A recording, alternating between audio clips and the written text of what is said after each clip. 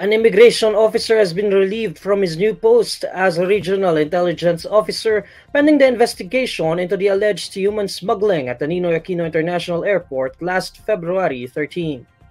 Jeff Pinpin told the Senate Blue Ribbon Committee on Monday that due to health reasons, he requested to be transferred from his position as an immigration officer on February 9.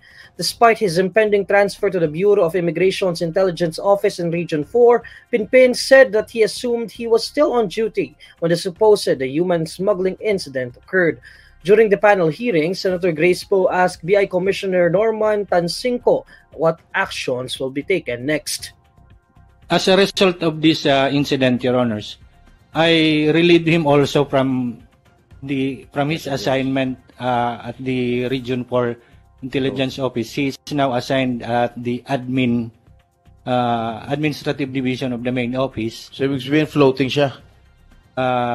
We can say that, Your Honor, pending the result of the administrative investigation, which is now submitted for resolution by the Board of Discipline, whether he will be formally charged or not.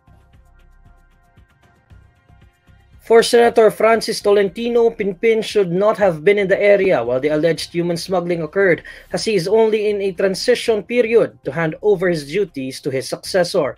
Last month, Poe delivered a privileged speech that an aircraft carried 7 passengers with foreign nationalities out of the country despite an irregularity in the flight manifest.